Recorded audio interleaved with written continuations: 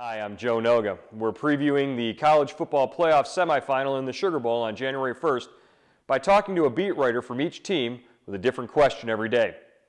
We have Doug Lesmerises, who covers Ohio State for cleveland.com, and Michael Casagrande, an Alabama writer for AL.com.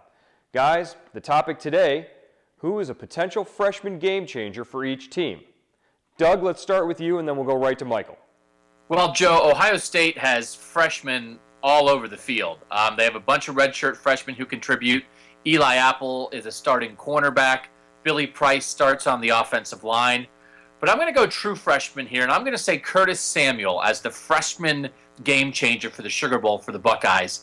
He's their second back right now. Ezekiel Elliott's definitely the guy.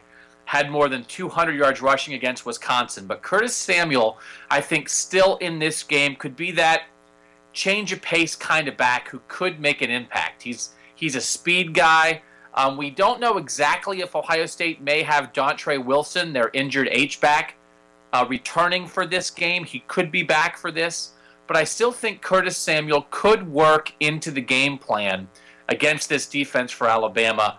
Not, getting 20 carries or anything, but as a change of pace guy.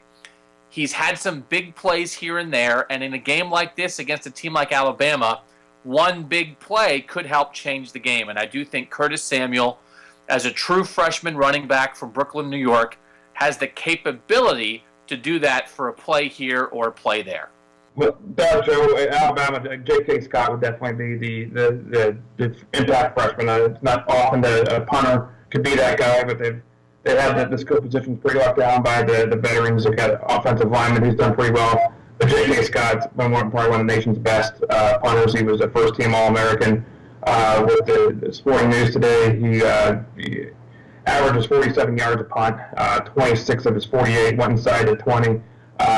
He just got a big leg. He's been able to change the field position several times this year. Brett Bielema and Dan Mullen both referenced him by name as saying someone who's changed the game in both wins that Alabama had against those two. So he's definitely a guy to keep an eye on. He can definitely put the ball in the air. Playing in a dome, he'll have no weight restrictions, so he'll have a pretty big game if he can get out there.